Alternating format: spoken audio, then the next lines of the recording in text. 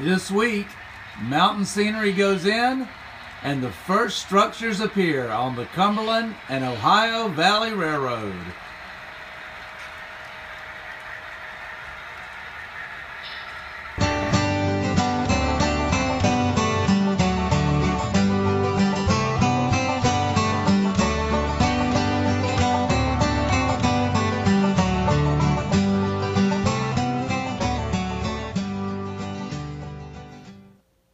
Welcome back, everyone.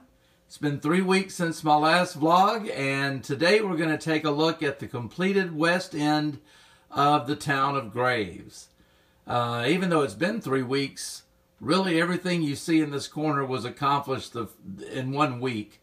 School has started back, so I have not really spent any time at all in the train building for the last couple of weeks, but I did manage to get this corner done before things resumed with school. So we're going to take a little look at how this turned out. As you can see, we've got our first structures.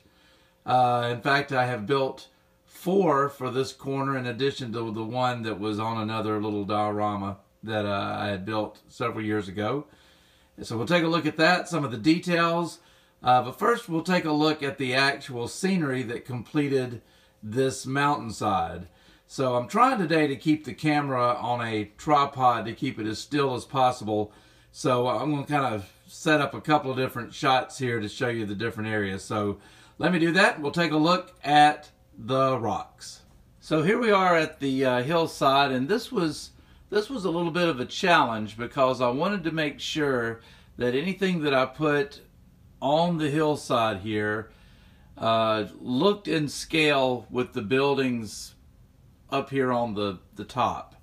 So, you know, typically, especially in Appalachian modeling, what people tend to do is make the puffball trees that everyone's familiar with. And, you know, if this was going to continue all the way up to, you know, up the side of the backdrop, I think that may have been okay. But the problem is having buildings up in here, and particularly ones that are, this one especially being of what I would call contest quality, it would really look bad to have a bunch of puffballs or a bunch of clump foliage clusters from Woodland Scenics in front of it. So I needed something that was going to, for one, not obstruct the view of these buildings up here, and 2, would look in scale with the actual height of the building. So in the end, I decided to more concentrate on the rock castings and carved rocks, and just use some very, very understated vegetation to fill in between those. So basically all of these rocks down here toward the bottom, I hand carved all of those. In fact, this was a redo. I wasn't happy with the first attempt that I did, so I basically just recovered it with plaster and started over, and actually was really happy with the second go round. But this one and all of these up here are either rock molds by Woodland Scenics, or a company which is no longer around as far as I know, that was AMI, made a series of rock molds that I bought, gosh, I think back in the 80s, that I still have, and that basically created all of these. These are also rock castings down here, but filled all of those in. And before I set them, basically I covered this whole hillside with Sculptamold, and you can see a little bit peeking out back here. So basically it's plaster, cardboard webs, plaster cloth, Sculptamold, and then this is covered with dirt. And then I'm going to show you what I did to actually create this sort of, almost like a kudzu sort of looking ground cover. And I'm going to zoom in a little bit so you can see the texture of it a little bit better. But it fills in around the rocks really well. And then you'll notice there's also a little bit of fine leaf foliage that's in there as well. That I've used in other areas so far, and I think it actually You know, it doesn't look heavily forested, but like I said, for the reasons I gave earlier, I really didn't want this to be covered in thick, dense trees, because what we're going to look at in just a second would just really be a shame to cover this up, including the backdrop. But even that shot right there, at the top of the hill, and excuse my crude pointer here, where is it? There it is. Right up in here is all static grass to blend it together. But I think it looks pretty good. I'm happy with it. And let me just show you really quickly, very, very simple. So simple that I'm almost embarrassed to demonstrate it for you, but I'm going to show you how I actually achieved this look real quick. So these are the materials that I used to make the ground cover. We have polyfiber from Woodland Scenics. It's also available from Scenic Express, and I've used both. Some maximum strength hairspray, and then we've got some different textures and shades of ground foam. And this one, which is burnt grass, Woodland Scenics, is by far my favorite color of all of their greens to work with. This one to me is just the most natural looking of all of them. It's not too bright, it's not too dark, it's just, as Goldilocks would say, it's just right. And probably on the MANG for sure, I would say almost the entire layout was covered with this one shade. Now I use different ones to do little highlights, but as far as the base color goes, this is by far my go-to from Woodland Scenics. And then I also have, and it's labeled incorrectly here, so ignore that, but this is some fine yellow that's also from them. And this you'll see I use strictly for highlights. So let's see if we can make a little bit of ground cover. All right, so let's make a little bit of ground cover. We're going to start with our polyfiber and just pull a little small pinch off of it. Doesn't look like much right now, but it's fixing to grow. So we're going to take our piece, and what we want to do here is pull it very, very thin. You almost can't go too thin with this stuff. And if I were actually going to put this on the layout, I would have some idea of what shape I'm trying to make. In other words, if I'm going between two rock castings, I may say, well, I need it to kind of taper up this way or be a little wider down at this end or whatever. So try to pre-shape it as much as possible so it just is a nice fit. But for this, we're not worried about any particular shape, so that'll work for us right now. And first thing we do to it is coat it with hairspray. And our first application of ground foam is going to be the fine turf. So with this, I'm not trying to cover this entire thing. It would defeat the whole purpose of stretching it out so thin. I just barely want to sprinkle this on very lightly. I actually don't want it to cover the whole thing. I just want to give it a little bit of depth. And I'm just barely tapping the container as I'm doing this. It's almost like you're adding some pepper to something you're about to eat. And that's actually perfect right there. So before we put on the course, I like to always give another application of hairspray between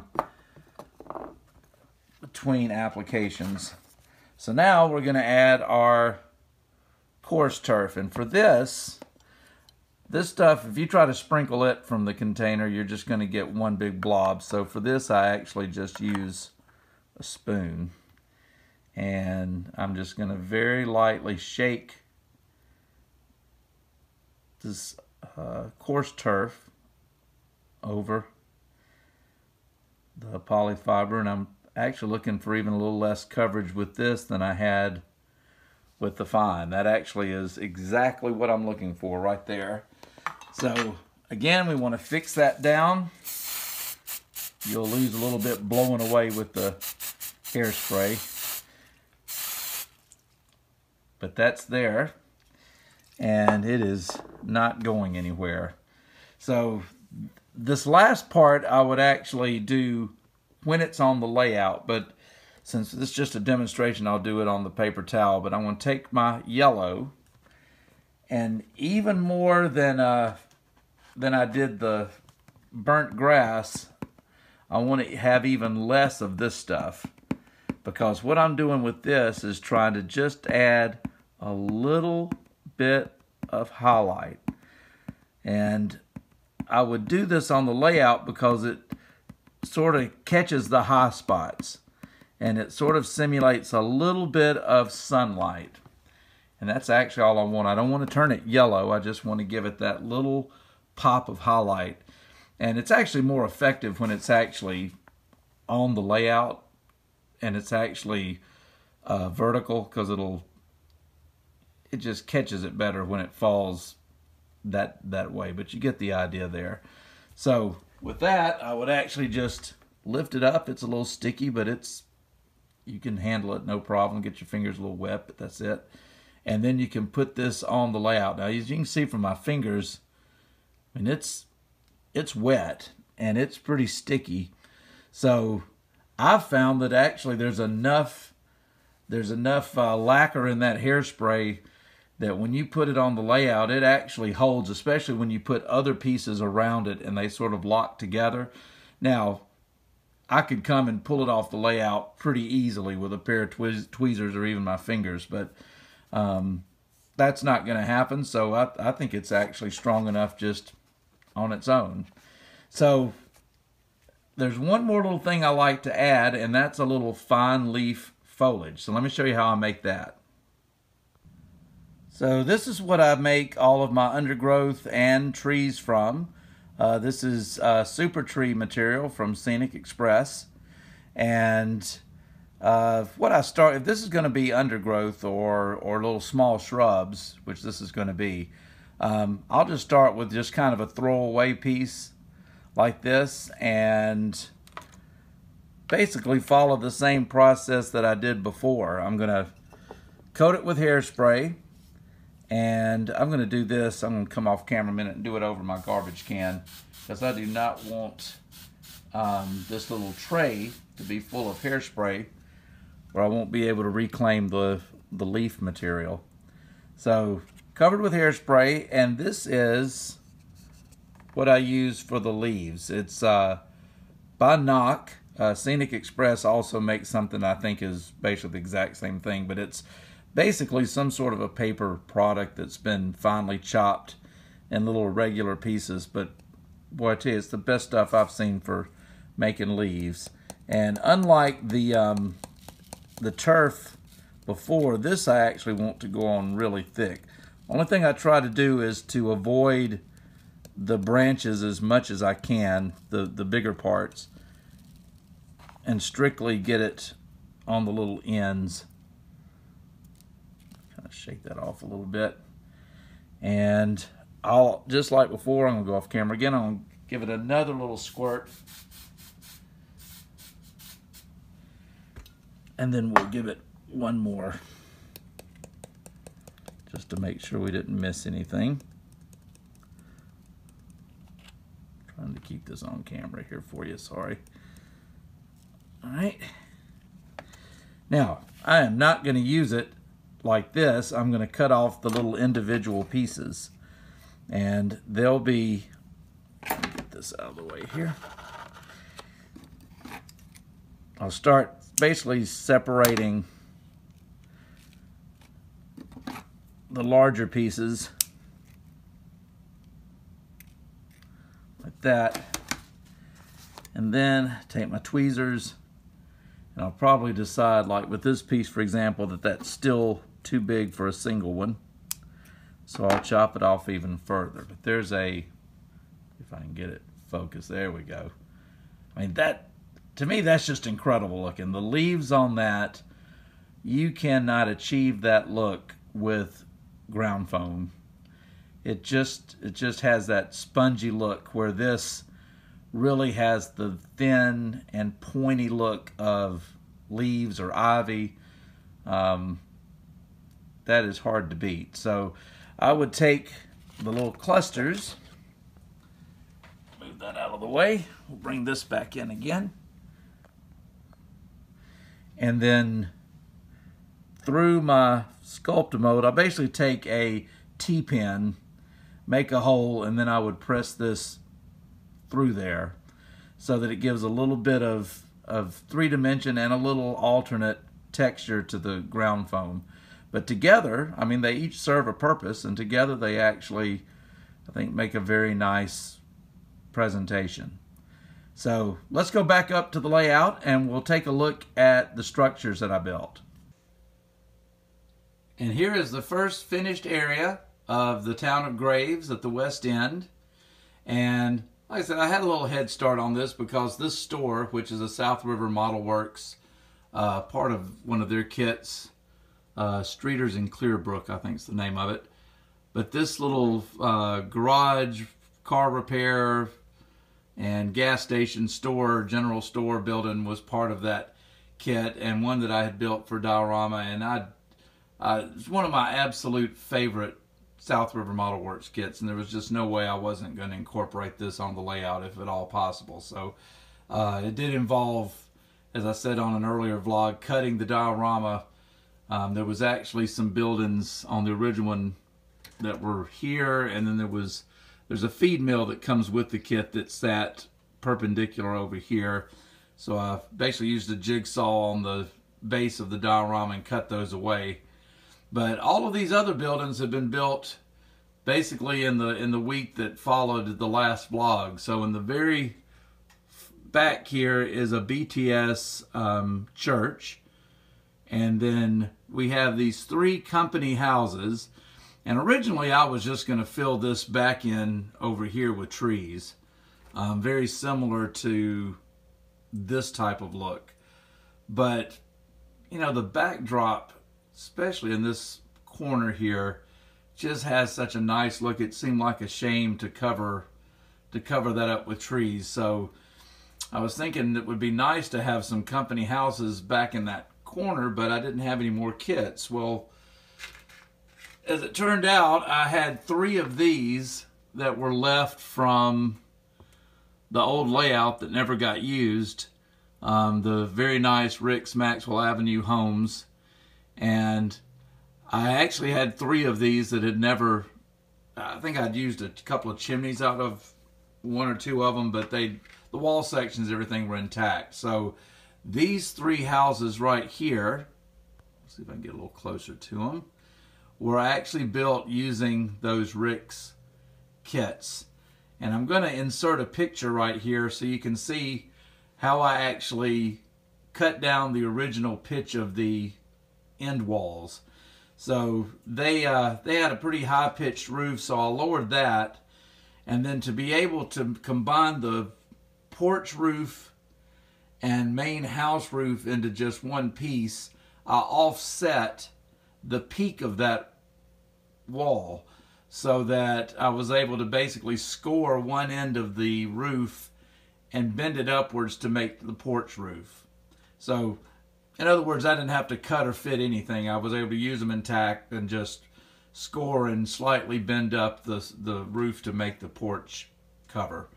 But other than that, the kit was pretty much built as is. Obviously, I left the brick porches off, but all of the supports here were just made with some plastic Plastruct material that I had. These were already styrene kits, so it just seemed like it was easier to continue to work with styrene to glue them together. The railings. The only thing that's actually wood on these are the staircases, and the staircases are from Micromark, and they are wood. I am going to put a handrail on each side. The ground cover was still wet the day that I thought about working on it, so I never completed it, but it looks a little death-defying to go up and down those steep stairs, so I will be adding some handrails to each side. And then you'll see one little detail I added was the clothesline in the back. That's as close as I can zoom on it. But to make that, I just used a piece of brass wire into a wood dowel for the pole, and the sheets are aluminum foil that I painted white and bent over the wire. And then nice thing about aluminum foil is you can bend it to look like they're sort of blowing in the breeze. But you'll see a lot of little tree stumps. I had those left over from the MANG. I can't even remember where I got those from, somebody on eBay. But you'll see a lot of tree stumps through here, so it looks like they at least cut away a lot of the trees to fill in the, to make room for the buildings to be built. And there's, you know, some junk, some tires, people on the porches. But I think it really makes a nice scene here. And then you'll see I also did some of the upper hill. It's not completely finished, but not totally happy with the trees. There'll be some other things in front of it, some undergrowth to make it a little thicker looking at the top there. And I have not weathered the gravel road because, as you can see, it's going to continue all the way down to where the truck dump's going to be, and I'm going to weather it all at the same time instead of trying to match it bit by bit. This little area right here, by the way, there will also be another row of company houses going up the road that way. But yeah, I think it really looks much nicer than just a bunch of super trees in that corner. Now, if there's anything wrong with super trees, it's just I'm a structure guy, and as much as I can put structures on there and still look plausible for the area, that's definitely going to be the way that I go. Let me see if I move the camera and we'll take a look at the front of that store. So here's the front of the store. I'm having to reach in. I'm trying to balance the phone, so hopefully it won't move around too much. But you know, you have to really kind of lean in to appreciate all the detail on the front of this. Thank goodness I have pictures of it from when it was on the diorama, but you get the idea with the road going up the hill here. Actually, it kind of goes down in the back, but just a very, very nice kit. Sorry if it's a little dark. If I can get a little more light on that. There's a little bit. But you can see a little more detail on the church there. But that's where we are so far. See if I can give you a little different angle on the houses there. There we go. But I love those mountains in the distance. I'm really, I think the overall thing with the layout is I'm going to lean more on the backdrops to give a sense of mountains versus actual scenery and puffballs. And I'll have trees, but I'm really going to let the backdrop be what gives the layout depth. And I think so far it is achieving that goal. But yeah, once I got to here, just covered up the backdrop almost completely in that little area. But that's okay. It gets a nice transition between the heavily forested area and the more lived-in area. All right. Well, I hope you've enjoyed this this episode of the vlog. Just to kind of give you a little preview of what's to come. So my next project is going to be to go ahead and first get all of the cardboard webbing finished in this area right here. And once that's done, I'll probably now, since it's such a small area to do, go ahead and do all the plaster cloth down this whole stretch above the road, then do the Sculptamold, scenic it, finish it first, and then work my way down to here. So still planning on having a little truck dump. I kind of have something mocked up right there, but trucks would come off of this road to a little gravel area so they could back in and dump the coal to be conveyed up to that part of the building. So if I can get all of this done by Labor Day, and I'll have a 3-day weekend coming up, I'll have a that'll be the subject of the next vlog, is to have that filled in. But it's probably going to be a month or so before all of this lower area gets finished to match. But it's coming along, and hopefully you'll be back to check out my progress next time. If you haven't done so, please subscribe to the channel. Click the notification bell to be updated on new content as it's put on my YouTube channel. And we will look forward to seeing you guys next time. Stay healthy, everyone. Be safe. We'll see you soon.